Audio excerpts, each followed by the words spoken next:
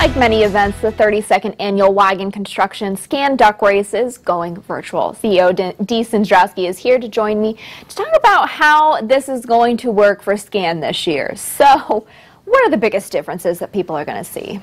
Well, one, we are not doing an in-person event this year, which is really disappointing to all of us because that's been one of our biggest fun family events that we do to really wrap support around children and families. And so it will actually be all virtual, not in person, on August 30th. And we're really still just working out the details. You know, like everything else, we're shifting and being resilient.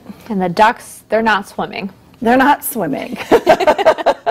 So how will the raffle work then? Well, I think what we'll do is we're continuing to sell all of our raffle tickets, and what we'll do is we'll pull the tickets from a raffle kind of bin, very much similar to like a bingo or something associated with that, and then, you know, pull our winners from there. So this is the 32nd year for it. Yes. This is obviously the first for a virtual duck race.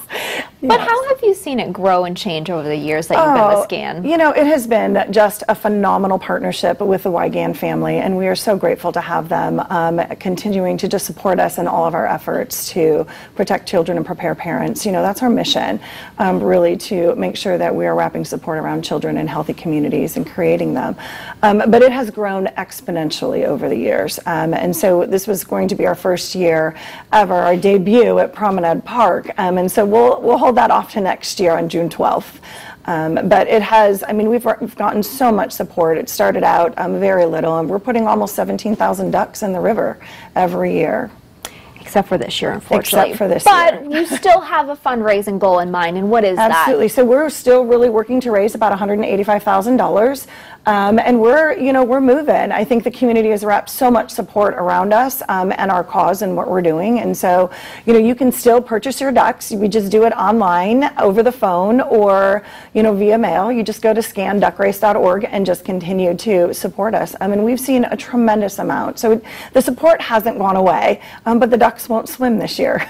And specifically, where do the funds go? Where do the funds raised go towards Scan? Right, good question. They actually go back directly to children and families and all the services that we provide. So about 97 cents to every dollar that's donated to Scan goes right back into supporting children and families. You know, Scan has a continuum of services, so from prevention to intervention to community education to really making sure that children are protected and families have the resources that they need. And so all that money really goes right back into those services in which we provide for them. Dee, thank you so much for stopping by. We'll check back in with you in a couple weeks to see how the fundraising is going. Absolutely. The virtual Scan Duck Race is Sunday, August 30th. The event will be on Scan's Facebook page. Duck tickets are on sale now. More information is available at scanfw.org, and we'll have a link to duck ticket raffles as well.